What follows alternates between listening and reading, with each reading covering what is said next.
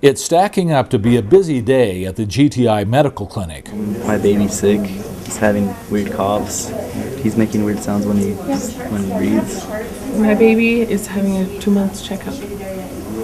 I'm doing the administrative work, and I'm doing all like the billing and the payments and balances.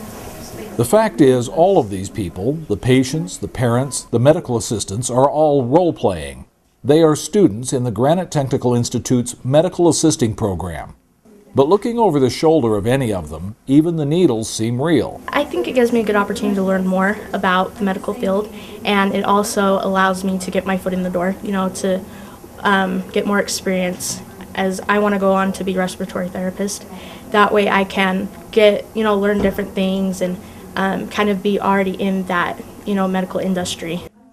We cover what medical assistants will do in the doctor's office. So we do injections for medications or allergies, TB testing, immunizations. We also do urinalysis.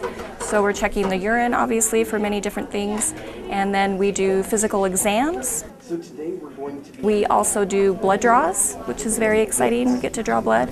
And we do minor basic surgery. It isn't all smocks and needles, though.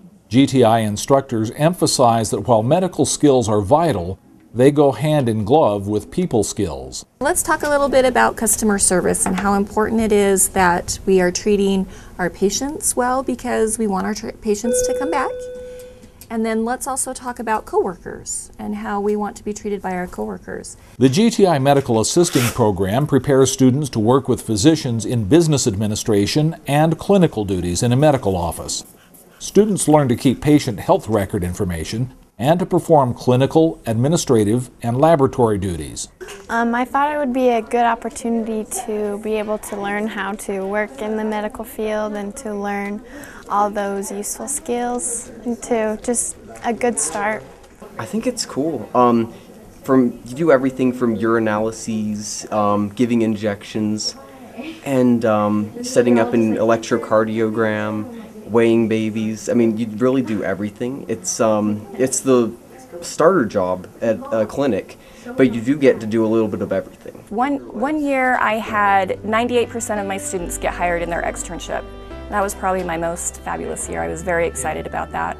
And my kids come back and they talk to me, they tell me about the jobs that they've got and all these new things that they're learning and how it's helping them in college. It's very exciting.